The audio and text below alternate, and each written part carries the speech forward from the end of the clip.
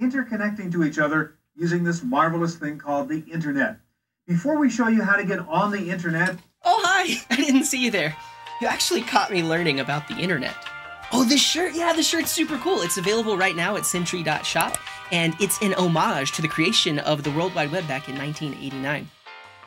Which actually makes me think of kind of like the early days of the web, maybe in the 2000s, 2010s, when people used to create like very unique and interesting experiences on the web, and the only way to find them was like on StumbleUpon or Delicious or Dig or various sites like that. But it's actually not too different from the kinds of things that we share in the Syntax Snack Pack, which is a bi-monthly newsletter that we send out here from the Syntax team. It always includes some links from everyone on the team of things that we found interesting, and a lot of times the sites that we find kind of remind me of those unique experiences that you would find around the web. So while I have your attention, let me tell you some of my favorite links that have been shared in the past few issues of the Snack Pack. I'm CJ, welcome to Syntax.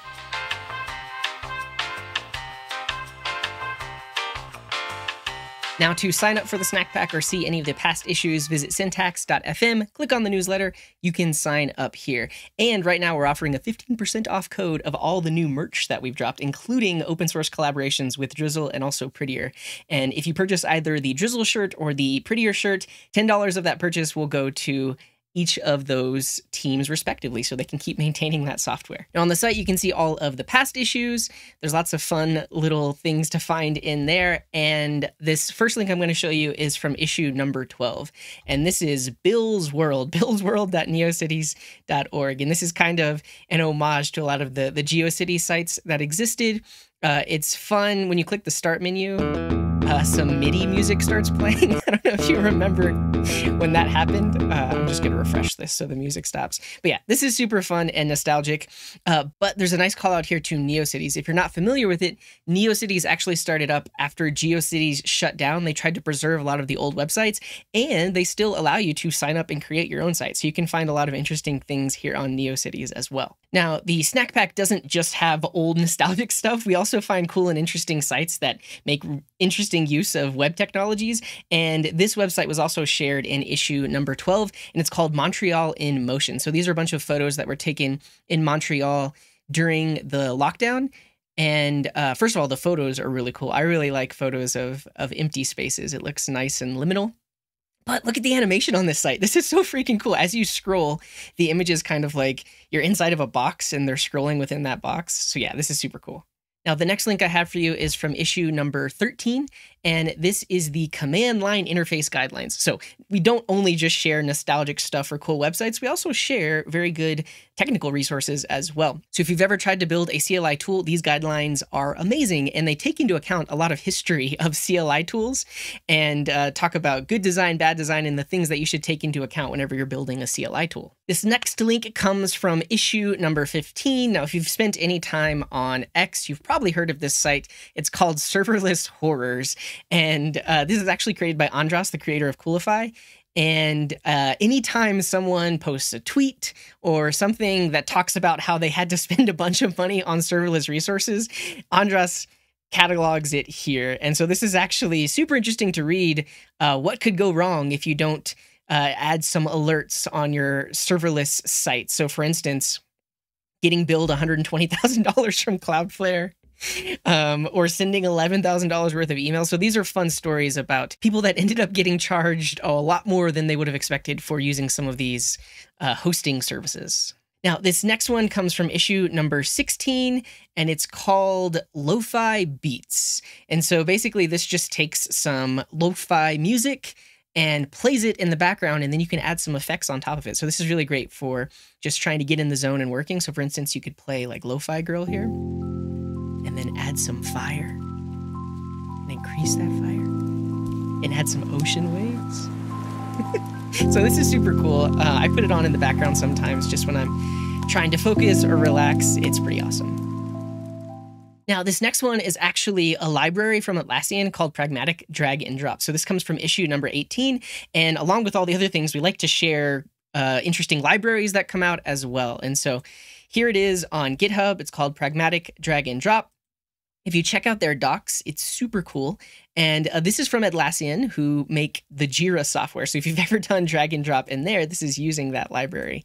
And what's cool about it is it's nice and accessible. So a lot of times when you're implementing drag and drop, you forget about accessibility because users need to be able to accessibly like use their keyboard to interact with these things. So this is actually completely accessible, and you get that for free when using the library. So they have a ton of other types of examples of like various like drag and drops that you might want to use.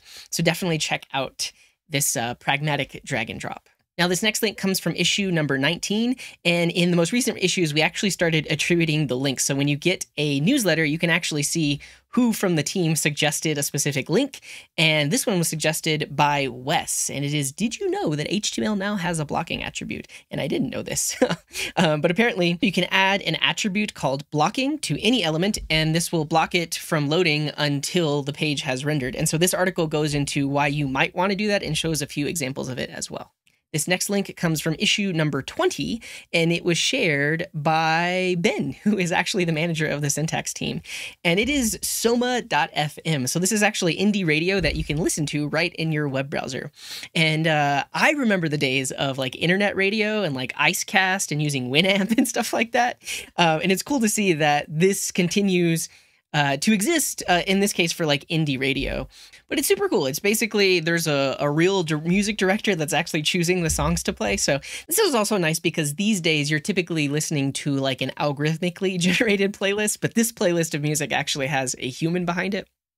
So if you like indie music, definitely check out SomaFM. So this next one is also from issue number 20, and it was shared by Randy, who's the podcast producer here at Syntax, and it's background removal completely in the web browser. So check it out. I'll upload an image here, and I actually use this for a lot of my YouTube thumbnails. But what's cool about this is it does not use any sort of API, so there's no limiting. You don't have to pay for it because it's happening right inside of your web browser with Transformers.js. And if you're interested in learning more about Transformers.js, the developer behind it was actually on Syntax episode number 740. And they talked all about machine learning and Hugging Face and doing machine learning in the web browser and stuff like that. So definitely check it out. Now, this next link, also from issue number 20. Issue number 20 was really good. This is a fluid type calculator, and this was actually created by Scott. And what this does is it allows you to define your scale, define your base, font size, viewport size, for mobile, base font size, and viewport size for desktop. And then it will actually generate some CSS variables that you can use for your fonts. And you can see here, if I increase the base font size, you can see that the calculations here increase. And so this is super cool, especially if you want to add some fluid type to your website. Now, this next one is from issue number 21, and it was shared by Ben, our manager here at Syntax, and it's an article at encore.dev, and it's all about queuing. But what's really cool about this article are the animations. So they show how various things work. So if we take a look at like first in, first out, you can click this button to queue things up. And when you add them, they get added to the queue here. But this is FIFO, or first in, first out, because the first thing added to the queue is also the first thing out of the queue. And this also demonstrates actually dropping requests. So if the queue is full, it drops any incoming request. And then they have these diagrams and animations for all the types of queues. So last in, first out. We also have priority queues, so you can add these things, but then you can add a priority task that gets bumped ahead of any of the other tasks in the queue. So this is super cool for learning about queues. So this next one comes from issue number 22, and it's about CSS becoming a programming language. This was a tweet from Loi Beats. And so this is another thing. Sometimes our snack pack will have interesting tweets, also sometimes hot takes. Honestly, it takes a lot of the work out of spending all your time on Twitter. If you just keep an eye on the snack pack, you'll find the interesting things that are happening on Twitter as well. But this was a tweet from Loi Beats that talked about how CSS is getting the if keyword, which will allow for conditional statements inside of our CSS. So that will be pretty cool when we get that. Now, this last link I have for you is from issue number 23, and it was shared by Ben, and it's called the Brutalist Report. And essentially what it does is it gives you the day's headlines with no extra stuff, right? So you can see here all of these news sites like Hacker News, The Verge, Ars Technica, and then down here we also have like the Register, and these are just the top news articles. There's no ads, there's no extra cruff. Basically, you can look at all of the top news stories and kind of decide for yourself what you want to read, and also see from a lot of different sources where all of these news stories are coming from. So this is super cool to reduce the clutter and also reduce the amount of doom scrolling that you do when you're on the web. Just go here, pick a few links, and you'll probably be a lot happier. So that's all I have for you in this snack pack recap. Thank you so much for watching and tuning in. I hope that you sign up for the newsletter. If not, I'll be doing another one of these videos eventually and sharing a lot of the cool stuff that was sent out in the newsletter. I'll remind you, if you sign up in the newsletter, you can get 15% off your purchase of syntax swag, including all of these new shirts. The Blazing Fast World Wide Web shirt. We got the Drizzle and Prettier shirts. Like I said, $10 from the purchase of either of these are going to go to the respective open source maintainers. We've also got the Sick Pig t-shirt and a few other things in the store as well, so definitely check that out. Now, I hope you enjoyed this nostalgia bomb and also a look at some really cool sites that we have found over the past few months. If you have any cool or interesting things that you'd like to share, let us know down in the YouTube comments, and I will see you in the next one.